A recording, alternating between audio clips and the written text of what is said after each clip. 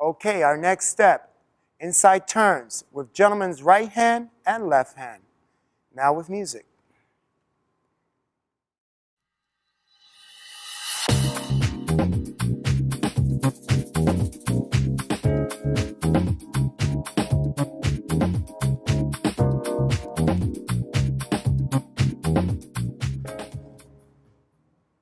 Okay, now the counts.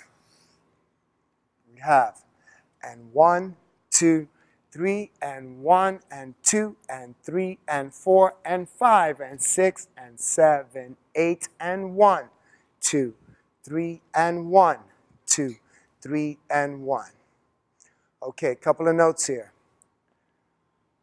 The first thing we want to make sure we keep is the lady's arm in an L position when she's doing the turns. It's very important. For speed, you want to make sure that the hands are in front of the lady and down.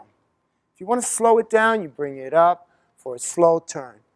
When going fast, make sure that the lady's arm is an L shape and it's in front.